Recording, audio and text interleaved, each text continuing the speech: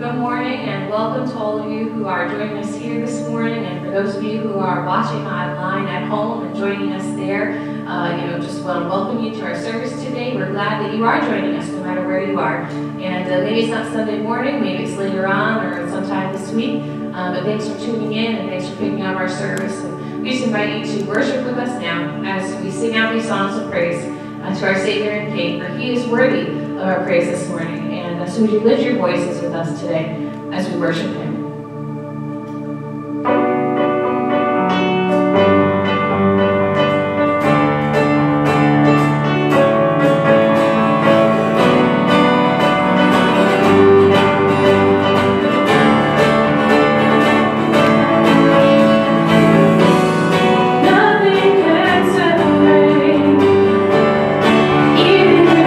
Away, 'cause your love ever fails.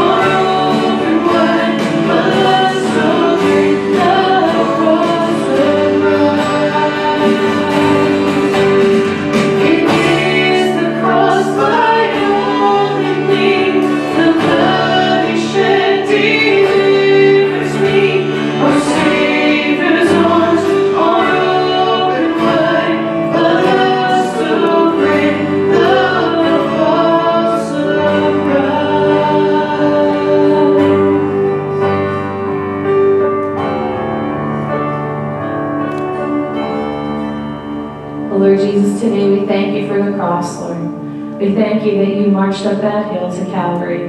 Lord, that you paid the price that we all owe. Lord, that you took our debt upon yourself, Jesus, and in return gave us salvation, gave us freedom, gave us life. So all to you we owe, Jesus, for who you are, for what you've done. So Lord, we come and we focus our eyes on the cross this morning, Lord, to remember what you have done for us, Lord. Lord, to thank you for your grace and your mercy, Lord, for the gift of salvation that you have given to us. And so we just worship you now. Lord, we bow down before you with our songs of praise. Lord, that you would be honored and glorified, that your name would be lifted up. We thank you, Jesus, for the cross.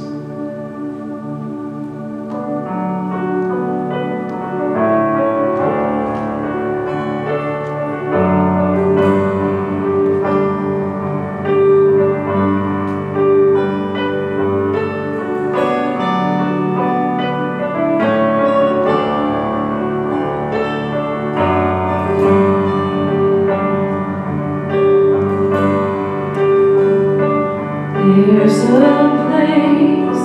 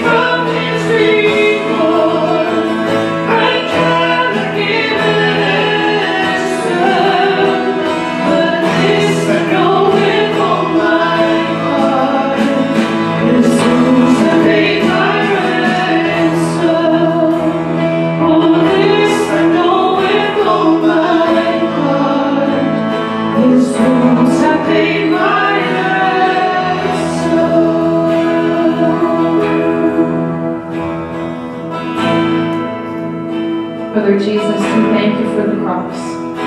Lord, we thank you for the blood that was shed, for the life that was poured out for us, once and for all, the sacrifice to cleanse us and renew us and restore us to yourself. So we thank you, Jesus, for what you have done for us. Lord, we thank you that you took upon yourself the weight of the world, Lord, that we would be able to walk in freedom, to walk in the hope that you have given to us, Lord. So we thank you that you have paid our debts. Lord, we thank you that you have restored us. We thank you, Jesus, that you have given us new life in you. So this morning, as we remember your sacrifice, Lord, we just give you praise. We give you honor. We give you glory. For you are worthy, Jesus. We thank you, Lord, for who you are, Jesus. We ask that you would bless the remainder of our time together in this place and in our homes. Lord, that your Spirit would dwell in us today, fresh and new. Lord, that we would be drawn closer to you. And that you would be honored by our praise. So we love you, Lord, with all that we are and all that we have. We sacrifice ourselves back to you, Jesus. We surrender to the one who has saved us. Do a work in us today for your glory, for your kingdom. In your name we pray. Amen. Amen. Thank you for worshiping with us this morning. We hope you're blessed and that you are a blessing to others today. Thank you, Pastor.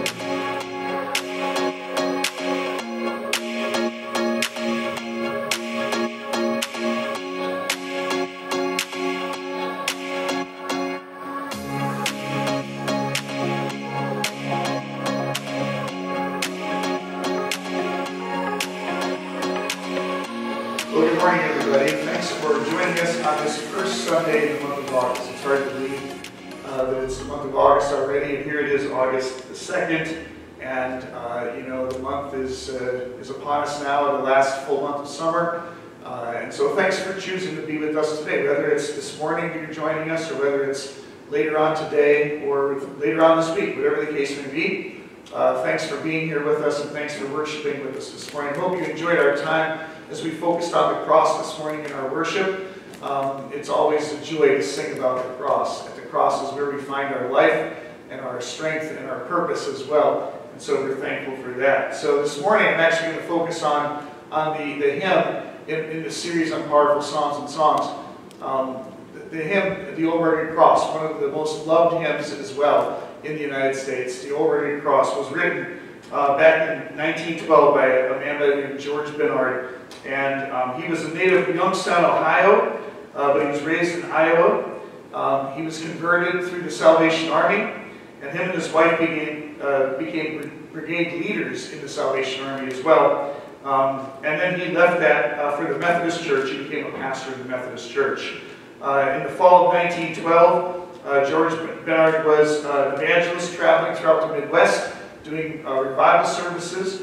And he was heckled incessantly and ridiculed by several youth at a revival meeting. So at a revival meeting, you know, this is nothing new. Even back in 1912, over 100 years ago, there was still ridicule being thrown at people for the gospel. I remember hearing stories about this church at Greenridge, that in our early days as a church, sometimes people would throw tomatoes at the church. The one night, I guess, during a service, somebody threw a cat through a window, an open window. And so there was some heckling even about our church here back in the day. And perhaps we'll come back to that in the future as well, you know, as we continue to take a stand for Christ. But George Bernard, he led these revival services, and there was a group of youths that heckled him and taunted him incessantly. And for that reason, he wrote down these words in this poem that he wrote. And he wrote these words saying, "On a hill far away stood an old rugged cross. the emblem of suffering and shame. And I love that old cross where the dearest and best for a world of lost sinners was slain. So I'll cherish the old rugged cross till my trophies at last I lay down. I will cling to the old rugged cross and exchange it someday for a crown. See, it was the persecution that he experienced that led him to pen the words to this beloved hymn. And so he reflected on the fact of Jesus on the cross. He saw Jesus and the cross as inseparable in his life. And he wrote the song to make a statement about the commitment that he had to Christ and to this cross that was the object of scorn for people.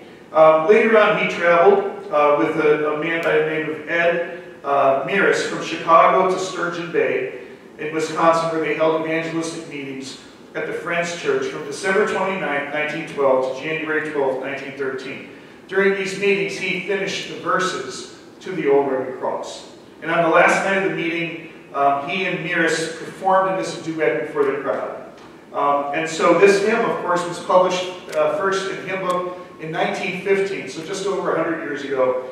And it was made popular as well. A local connection was made popular through the Billy Sunday Evangelistic Association. And so right here in Scranton, in fact, just over 100 years ago, there was a Billy Sunday crusade down by where the Giant Plaza is, right down here in Greenridge, that actually got snowed in. The people that were there had to stay overnight, and Billy Sunday came through the area. I have to believe that Billy Sunday at that time affected many of our founding members of this church and of the Hamlin Assembly in those meetings that they had. That perhaps and most likely they sang this song, The Old Rugged Cross, at that time. And how incredible is that? Since then, this song, The Old Rugged Cross, has been recorded by a number of recording artists. Now, there's been gospel groups galore that have done this song. But in addition to that, it's been recorded by, but not limited to, these artists. And you might have heard of some of them. Alan Jackson has a very popular version of this song. The group Alabama, not the state, but the group Alabama. Reverend Al Green, another guy you might have heard of, another former Assemblies of God member, Elvis, did a recording of this song. Amy Grant did a recording. Brad Paisley, Mercy Me, Tennessee Ernie Ford, Willie Nelson and Waylon Jennings, Johnny Cash, and none other than John Mellencamp actually did a version of this song. Of course, the Gaithers and many Christian artists have done this as well through these years. So this morning we're going to talk about this cross, this old rugged cross, as we look at the old rugged cross maybe from the perspective that George Bernard listened and admired the cross as well, what made him write this song. And then at the end of the service, we'll get a chance to sing a couple verses of that hymn. So I hope you stay with us and join us for that. So the first thing I want to talk about is the silliness of the cross. The silliness or the foolishness of the cross. Or is it the power of the cross that we look at? See, there's sort of two different perspectives on the cross today. There are those who believe that the message of the cross is foolishness and silliness. And then there are those who believe that the message of the cross is full of power. In 1 Corinthians chapter 1, verse 18, the Apostle Paul writes and he says, the word of the cross, the message of the cross, is foolishness to those who are perishing, but to us who are being saved, it is the power of God. And so this message of the cross, this idea of the cross, to the world it's looked at as a foolishness, as a silliness, as something that has no warrant to it whatsoever. But to those of us who are being saved, the cross is the power of God in our lives. And so my question for you this morning is, what is it to you? What is the cross to you? What does it mean to you? How important is this message of the cross? And if it is important, is it important to you just for yourself? Or do you understand that the message of the cross is available for all mankind? No matter where you go, no matter what culture you go into, the cross is held high. Now, to some, it's held high in disdain, and to others, it's held high in incredible power in their lives. As we read this past week in our Bible reading, as we were in the book of Jeremiah chapter 5, that chapter ends up with this question. And I love this question. It's a preaching question where Jeremiah, the Holy Spirit speaks to him through him, to the people of Judah in chapter 5, verse 31. And he ends on this question, what will you do in the end? Let me tell you something. No matter what you do, if you don't have the message of the cross, if you don't have the cross, your end is not a good end.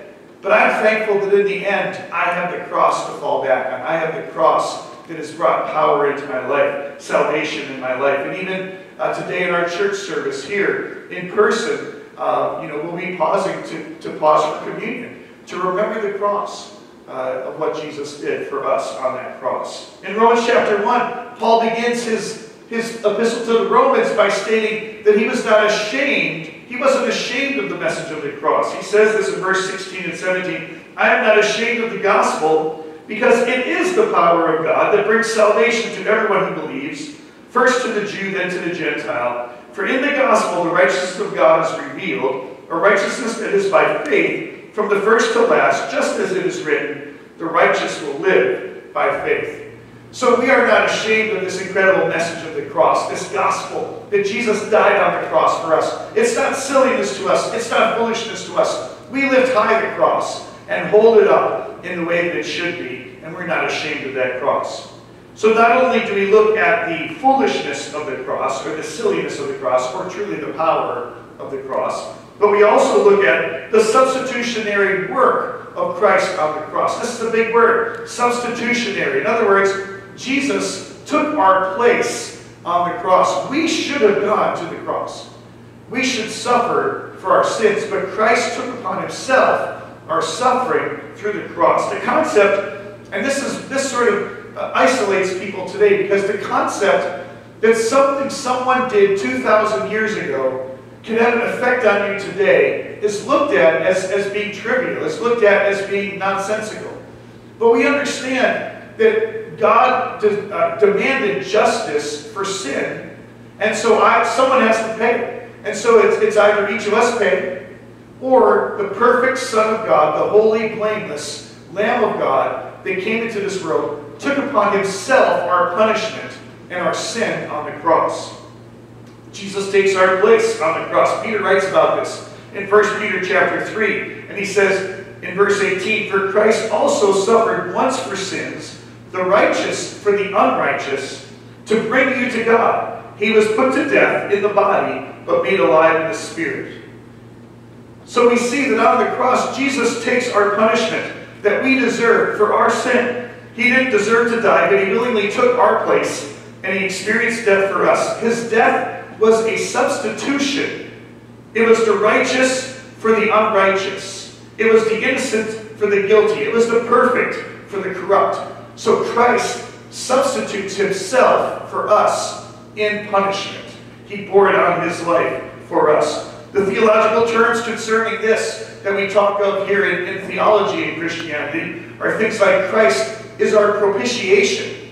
Christ is our propitiation. That's a big, long word that has an incredible meaning to it. He's our sacrifice. He's our redemption. He's our reconciliation, and he is our justification. So the work of the cross was a work of all those things. In 1 John chapter 2, verse 2, John says that he is the propitiation, the atoning sacrifice for our sins. Christ was that sacrifice, and not only for ours, but also for the sins of the whole world. See, Jesus took upon himself all of the world's sin, all of our sins, everything he could possibly do. He bore it on his own body on the cross for us. He paid a debt he did not owe. We owed a debt he could not pay. And Christ paid it for us. That's why we love the cross. In 1 Peter chapter 2, Peter goes on and he says this in verse 21, to this you were called, because Christ suffered for you, leaving you an example that you should follow in his steps. He committed no sin, and no deceit was found in his mouth. When they hurled their insults at him, he did not retaliate. When he suffered, he made no threats. Instead, he entrusted himself to him who judges justly. He himself bore our sins in his body on the cross, so that we might die to sins and live for righteousness. See, Jesus bore our sins. He took upon himself our sin on the cross, which is why the message of the cross to us is a powerful message. It's not a message of defeat. It's a message of victory. Christ bore our sins for us. That's why the songwriter a few years back back in the 1970s, was inspired by God at age 14 at a Memorial Day picnic to write these incredible words in a song. And he said this: "The blood that Jesus shed for me way back on Calvary, the blood that gives me strength from day to day, it will never lose its power. For it reaches to the highest mountain, it flows to the lowest valley.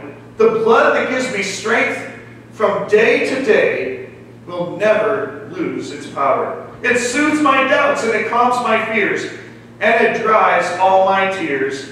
The blood that gives me strength from day to day, it will never lose its power." Andre Crouch wrote that about the power of the cross in our lives. At age 14, at a piano at a Memorial Day picnic, the Holy Spirit inspired him to write such incredible words. The power of the cross. We're not ashamed of that incredible power. It's the substitutionary work of Christ on the cross for us. Thirdly, we talk about the scorn of the cross. The scorn of the cross. You know, even today, it's fine if the cross is shiny or pretty. We're all about that. You know, we wear it as a necklace. We wear it, you know, on a t-shirt. We wear it on a hat. You know, we carry a cross in our pocket. Whatever the case may be. In our church, we have beautiful crosses all over the place. You know, on our doors, on the steeple, projected up on the wall here. It's pretty. The cross is a beautiful thing to us. But the reality is the cross itself is an instrument of death. There's a scorn that's attached to the cross as well. To us as people of the cross, there are those who actually have disdain towards us in this world because we are people of the cross. You know, the current narrative, and this is happening. You gotta pay attention to listen to what's happening.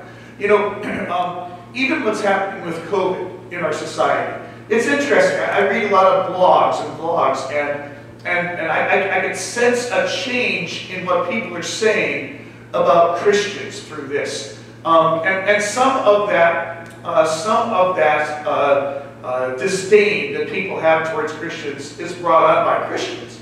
But you know, what I hear now, the narrative that's being pushed now, like somebody asked the question, like, why is it that in the nation of China, where there's so many more people than the United States, you know, the disease really hasn't taken a toll like it has in the United States here. You know, and so a lot of the answers I'm hearing from people are that, well, China believes in science, whereas in the United States we believe in God. And see, there is this scorn that is starting to come towards the people of God for the beliefs that we have. Now listen, as a Christian, we believe in science too. How many of you know science changes from day to day? You know, what's true? Eggs were bad for you when I was growing up. Don't eat eggs, they're terrible. You know, the cholesterol will kill you. Now eat eggs more, you know. I mean, listen, science changes. The Word of God remains the same.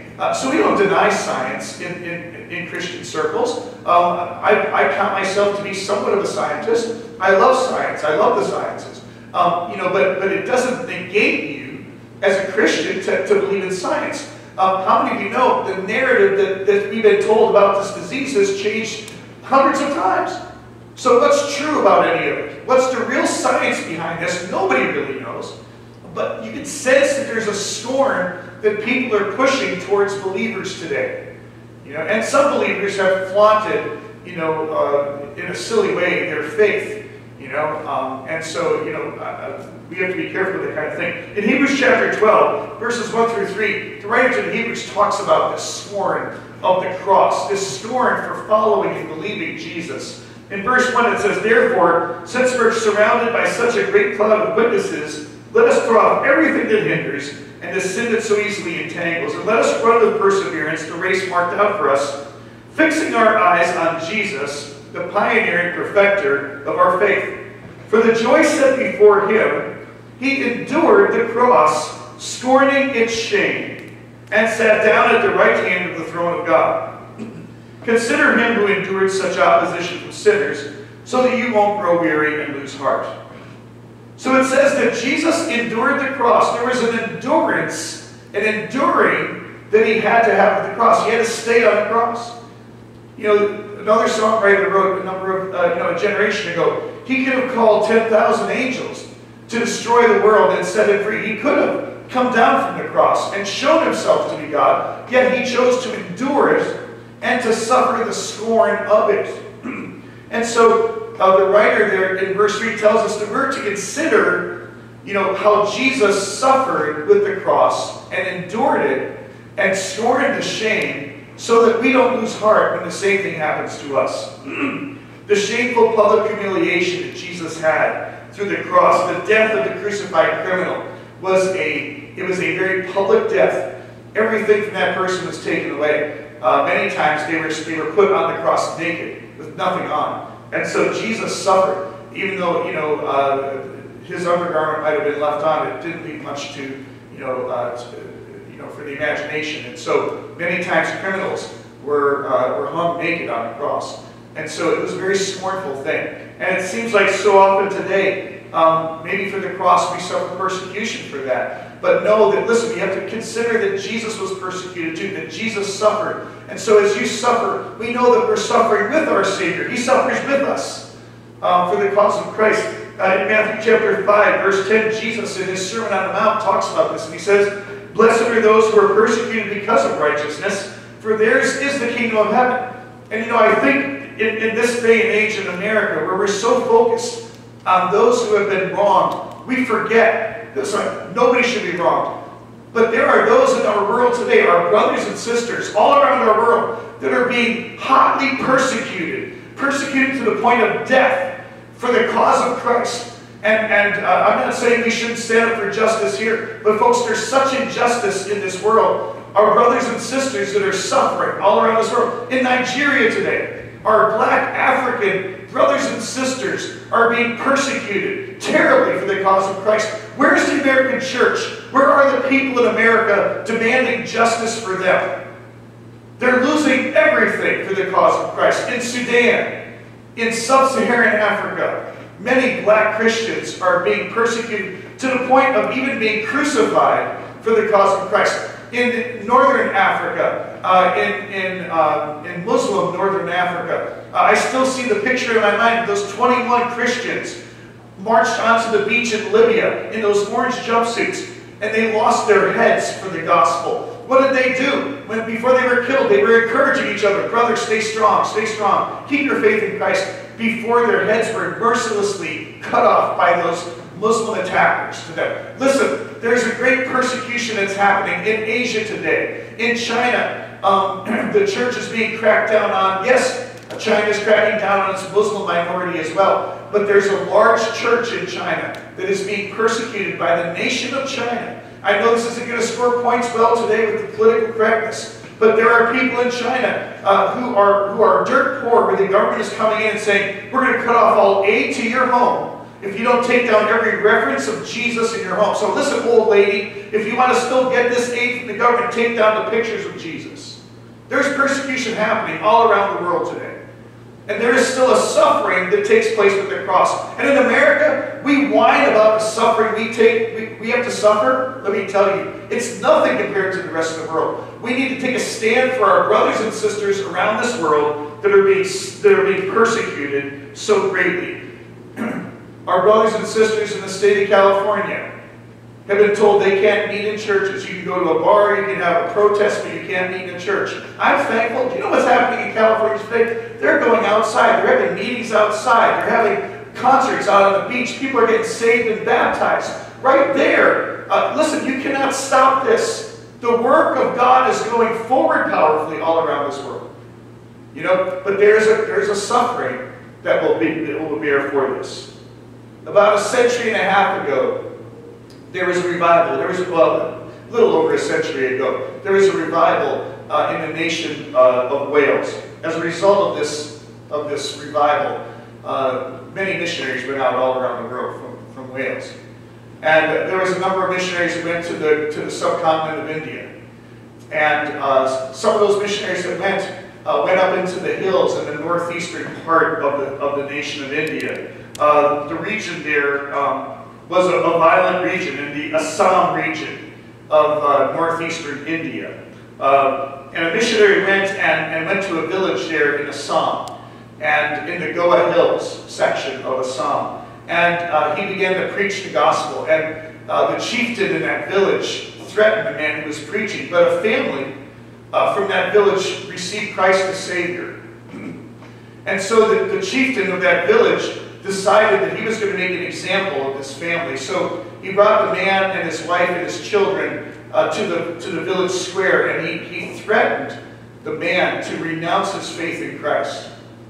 And he said, if you do not renounce your faith in Christ, we're going to kill your family. And he calls this family into this place, and the public comes around him. And the man responds to the village chieftain, and he said, I have decided to follow Jesus. I cannot turn back. So the village chieftain orders the man's children to be killed. So they took arrows and they shot the man's children in front of him. And the children lay dying on the ground. And the chieftain said to the man, would you renounce your Jesus now? Would you stop serving Jesus? And the man replied, he said, though none go with me, still I will follow. I cannot turn back. And the chieftain said to the man, he said, listen, you've lost your children. We're going to take your wife from you if you don't renounce your faith in Christ. And the man's answer to him was, though none go with me, still I will follow. The cross before me, the world behind me. No turning back.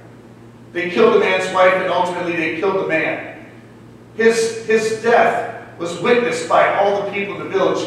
One by one, the people in the village started to turn their faith to Christ. Eventually, the chieftain of that village professed his faith in Christ.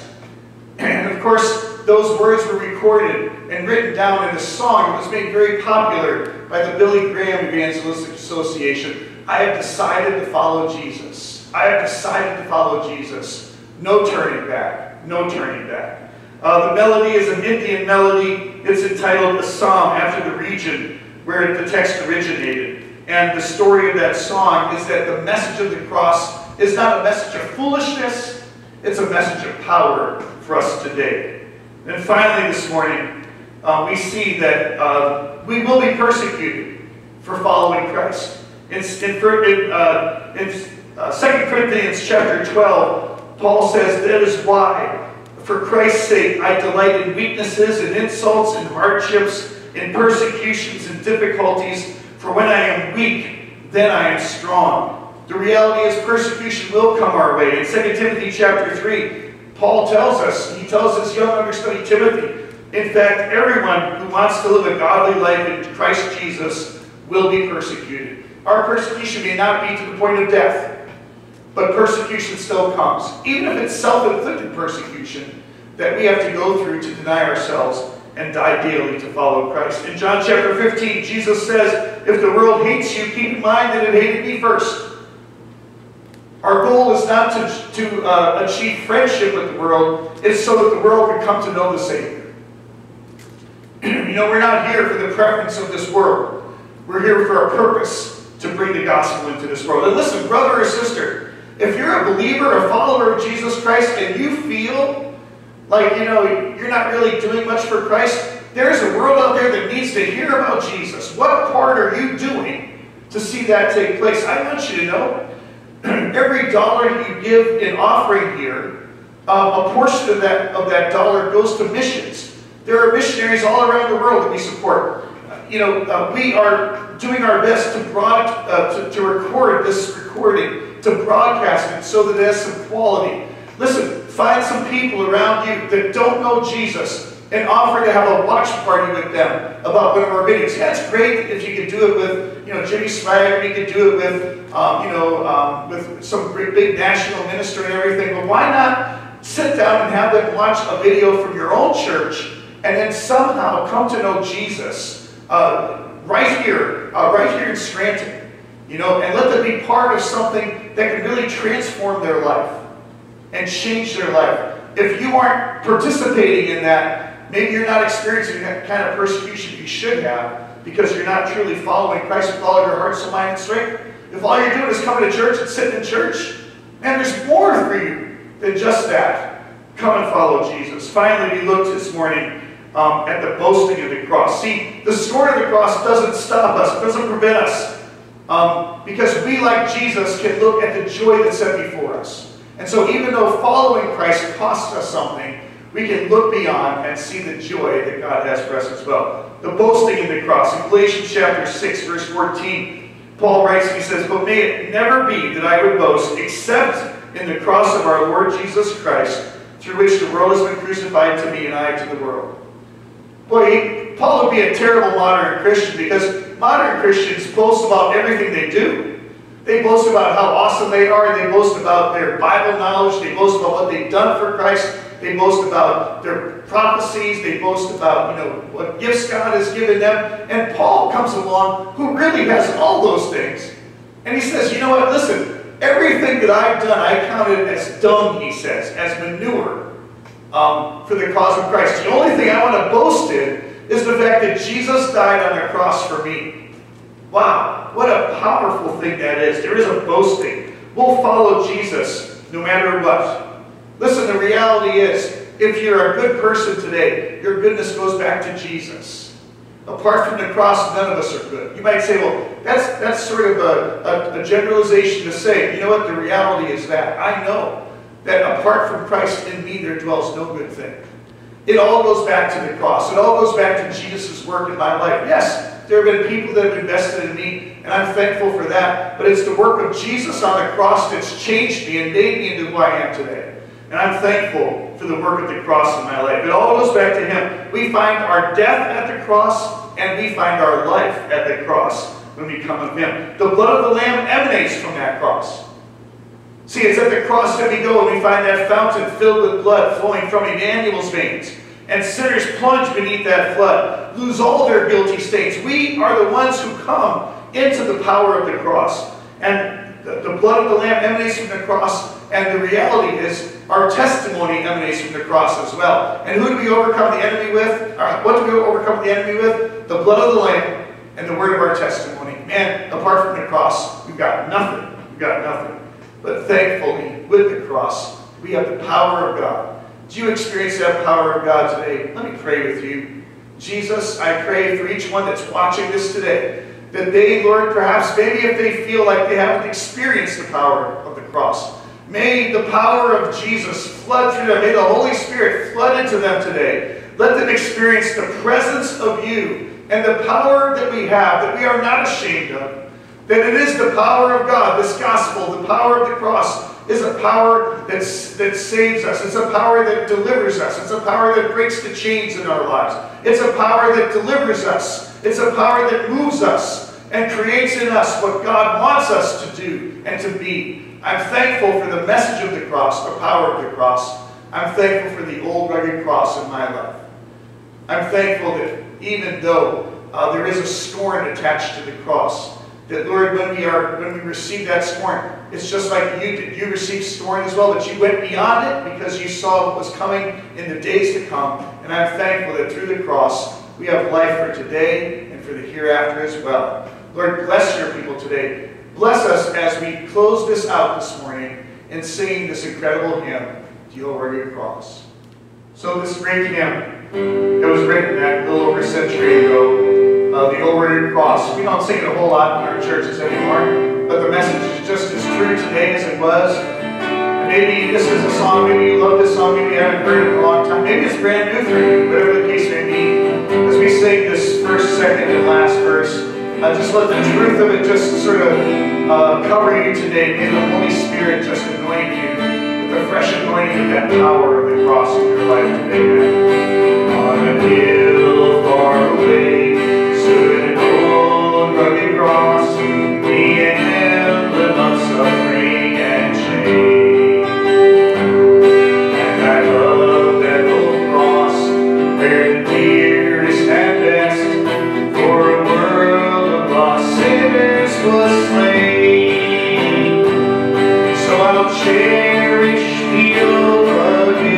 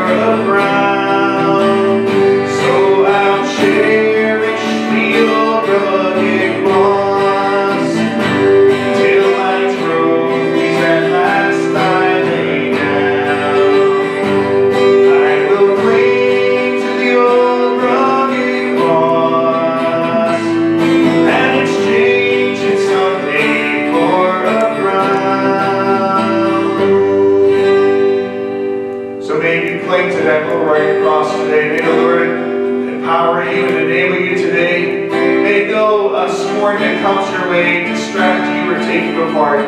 But may you follow after Jesus with all your heart, soul, mind, and strength today. May He bless you and follow with you and give you all that you need to make it through. With great power, with anointing, with the great power of the cross in our lives. Bless you and make you a blessing.